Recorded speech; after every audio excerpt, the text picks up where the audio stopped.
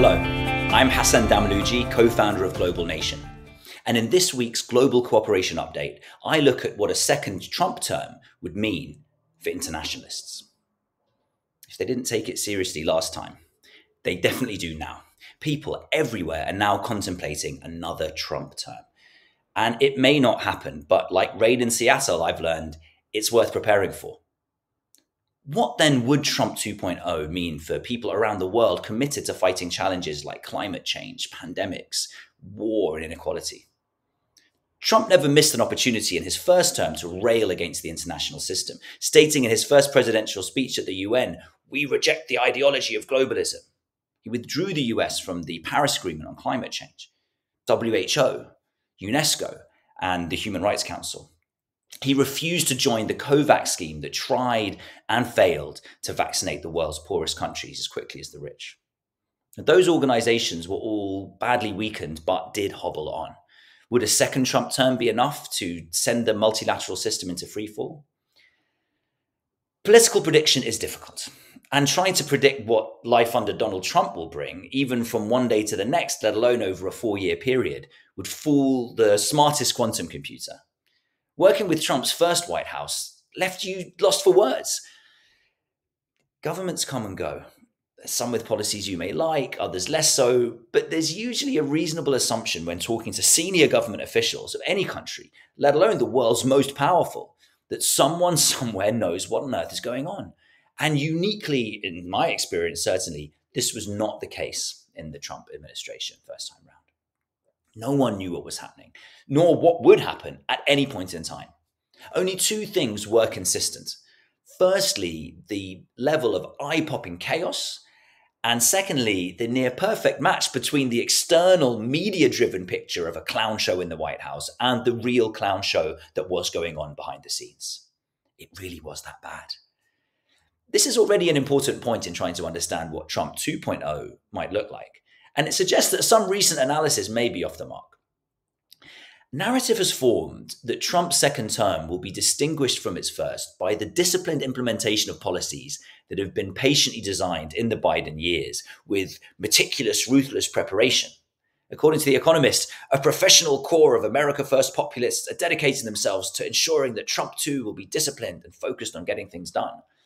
This narrative asserts that the Trump second term would be more dangerous than its first because its organization would be more organized and consist only of loyalists, and that he will achieve this by replacing up to 50,000 officials with political appointees to stop pesky moralists getting in the way of his policies.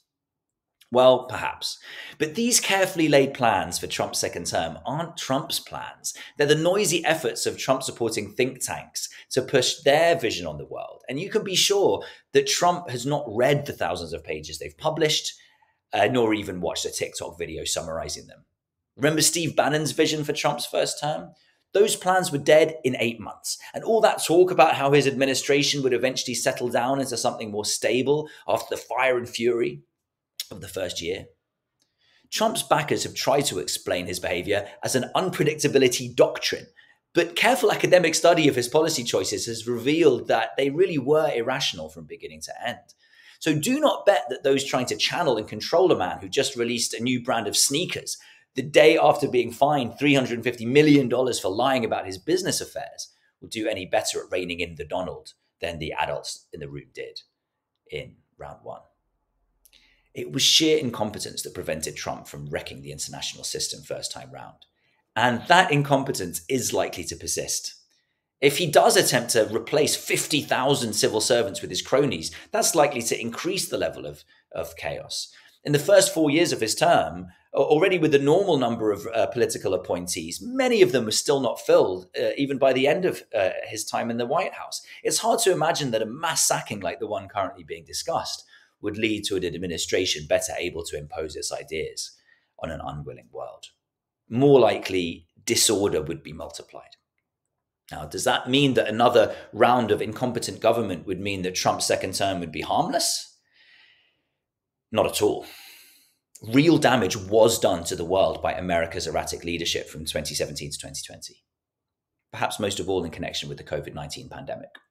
A responsible United States that stood up for fairness and multilateralism could have helped ensure that vaccines were equally distributed, saving countless lives and building faith in the international system. And if Trump wins another term, the first international casualty will be Ukraine, which will lose its most powerful defender. Incompetence alone is not a reliable barrier against destructive forces.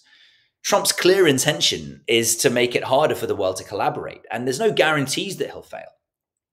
But the truth is that Trump was not and will not be as much of a rupture as many people think. Words matter, it's true.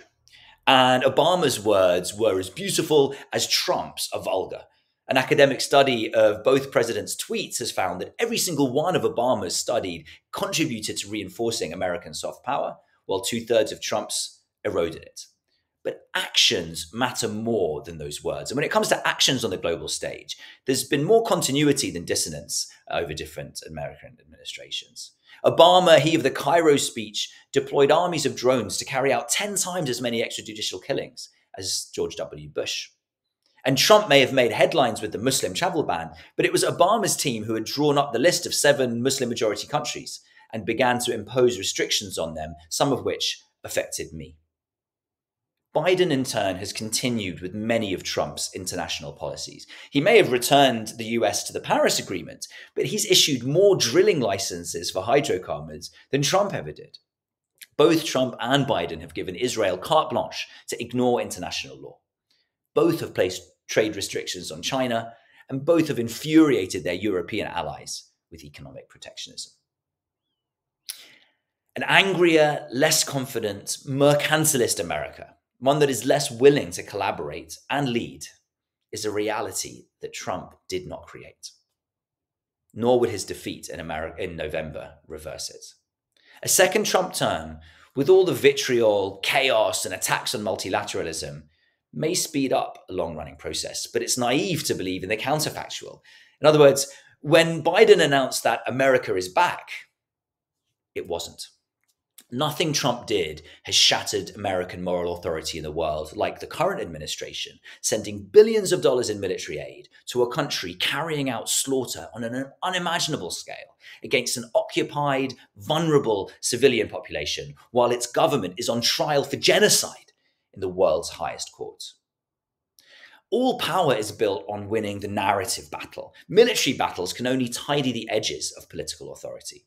And the narrative is slipping away from a country that has lost the ability to tell stories about itself that feel respectful and inclusive to the rest of the world. American hegemony is eroding. And in this long process, Trump is just a quiver in the long downward trajectory. But squint hard, and there is a silver lining. Off in the distance, as the old 20th century world order falters, its imperial center gradually crumbling, vaguely perceptible through the storm clouds, lies a better world. The Economist frets that if Trump were to win another term, America would become just another big power. Now, to believers in America's essential benevolence, this is an awful prospect. But in reality, it's a necessary condition for true multilateralism to emerge. The transition from hegemony to multipolarity is fraught with dangers, but it's also an extraordinary opportunity. No hegemonic power can ever be expected to build a fair world. Fairness in politics has always been a hard-won compromise by peers who recognize they can't run roughshod over each other. The idea of an American hegemony that's benevolent is just as misguided as a belief in a benevolent British Empire.